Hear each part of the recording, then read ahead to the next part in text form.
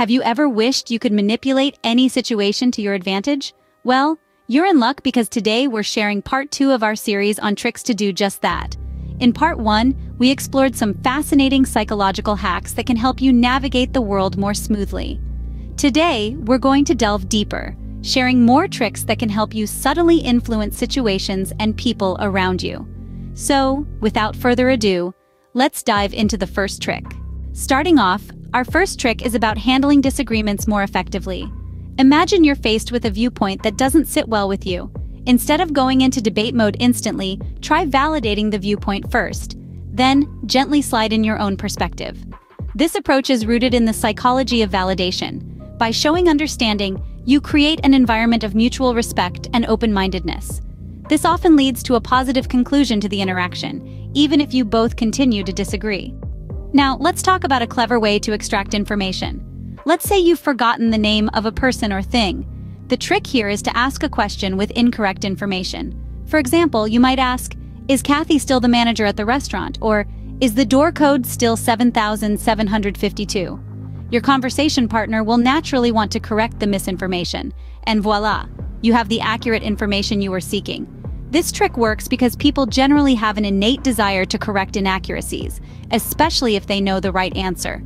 Our third trick is a twist on expressing gratitude. Suppose you've kept someone waiting. Instead of saying, "Sorry to keep you waiting," try saying, "Thank you for being patient." This simple shift in language is surprisingly powerful. By thanking someone for a trait you want them to display, you're more likely to see that behavior from them. It's a bit like a self-fulfilling prophecy. When you express gratitude for someone's patience, they're more likely to act patiently, even if they were feeling frustrated before. Isn't it fascinating how our words and actions can influence others? Let's move on to the next set of tricks. Our next trick is about how to deal with questions and responses. Let's dive right in.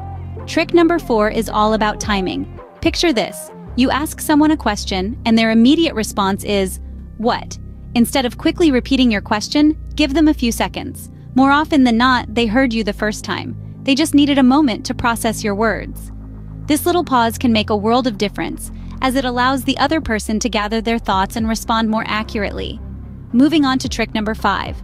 Have you ever bumped into someone you know in public and dreaded the impending small talk? Here's a simple solution. Tell them exactly where you're going and why. Then, ask them the same thing. Once they answer, you can gracefully exit the conversation with, "Well, I won't keep you longer then. Have a good day." This method is a polite and effective way to avoid lingering in an unwanted conversation without seeming rude. Now for our 6th trick, let's delve into the realm of group dynamics. If you're curious about who someone favors in a gathering, pay attention to who they look at when someone cracks a joke. People tend to glance at their favorite person while laughing. This subconscious action can reveal quite a bit about their relationships and preferences within the group. So, what's the psychology behind these tricks? Well, the first is about patience and understanding. When people feel they have the time to respond, they're more likely to engage in meaningful communication. The second trick is about control and respect. By stating your intentions and showing interest in theirs, you maintain control of the situation while respecting their time. The third trick is about attention and connection. Observing subtle cues can give you valuable insights into how people relate to each other. These tricks are not only handy, they're also interesting insights into human behavior. Let's see what's next. Our 7th trick is about how to ask for things more effectively. When you want something done, it's best to be direct and personal. If you direct your concerns toward a specific person instead of a general group, they're more likely to comply. This is because it creates a sense of responsibility and accountability. When a task is addressed to everyone, it's easy for individuals to assume that someone else will take care of it. But when you single out a person, they feel a direct obligation to act. Moving on to trick number 8. Have you ever tried to stop someone's hiccups? Next time, ask them to prove they have hiccups. The pressure to perform under scrutiny often makes the hiccups disappear. It's a psychological phenomenon known as demand characteristics.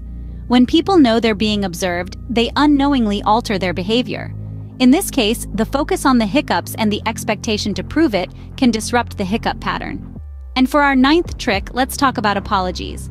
When someone apologizes, instead of saying "it's okay," try saying "thank you for apologizing." This response does 2 things. First, it validates the person's effort to make amends. Second, It avoids brushing off the issue and opens the door for further communication. Saying "it's okay" might imply that their actions didn't have an impact, which can hinder growth and understanding. On the other hand, acknowledging the apology shows that you value their recognition of the mistake. These three tricks have a common thread. They all play on the psychology of directness and accountability. Whether you're asking someone to do something, challenging a physical response, or navigating an apology, the direct approach can often yield better results. It encourages transparency, responsibility, and open communication. As you can see, a little bit of psychology can go a long way. Let's move on to the final set of tricks. Entering the final phase, our 10th trick is about how to manage children's behavior. Instead of instructing them not to do something, guide them towards an alternative action. For instance, if a child is playing with a fragile vase, instead of saying "don't touch that," you could say, "why don't you play with these blocks instead?" This approach diverts their attention from the undesirable activity and refocuses it on a more suitable one. This trick works because children are naturally curious and easily distracted. By suggesting an alternative, you are satisfying their curiosity and steering them towards safer, more appropriate behavior. Moving on to the 11th trick, if you want your ideas to be taken more seriously by someone who typically dismisses them, borrow some credibility. Instead of claiming the ideas as your own, you could say that successful people or companies like Bill Gates or Tesla use these strategies. To make it more effective, you can even explain how these ideas can be applied to their current situation. This tactic works because people are more likely to accept ideas that have already been proven successful, especially if they come from someone they admire or respect. Lastly, the 12th trick is about getting your ideas accepted by making the other person feel like it was their idea. If you want someone to go along with one of your suggestions, lead them to believe they came up with it. You could say something like, "I swear you mentioned this in one of our chats." This works because people are naturally more inclined to support ideas they believe they conceived. It leverages their ownership bias, which is the tendency for people to value their own ideas and creations more highly than others. These tricks offer a fascinating glimpse into how our minds work. They illustrate how understanding psychology can be used to influence situations subtly and ethically. Now let's wrap things up. So there you have it, a dozen more tricks to manipulate any situation to your advantage. From the power of validation and strategic questioning to the subtle art of suggestion, these techniques offer a practical guide to navigating a variety of social and personal situations. We've explored the power of positive reinforcement, the art of asking the right questions, and the use of strategic misdirection. We've also looked at ways to encourage others to act in accordance with our words and how to deftly steer conversations to avoid awkwardness or to gain valuable information. In addition, we've delved into the power of directness and personalization when making requests, the art of tactful acknowledgement, and the value of providing alternative actions. We've also touched upon the power of association, the art of suggestion, and the importance of maintaining a positive demeanor. Moreover, we've discussed the importance of framing questions to encourage participation, the value of constructing non-confrontational excuses, and the utility of using unusual cues to aid memory. Finally, we've considered the art of strategic request escalation, which can make our actual desires seem more reasonable. These tricks are not about deceiving or misleading others, but about understanding human psychology and using this knowledge to create more effective, harmonious interactions. Remember, these tricks are tools. Use them wisely and respectfully. Until next time, keep observing, learning, and growing.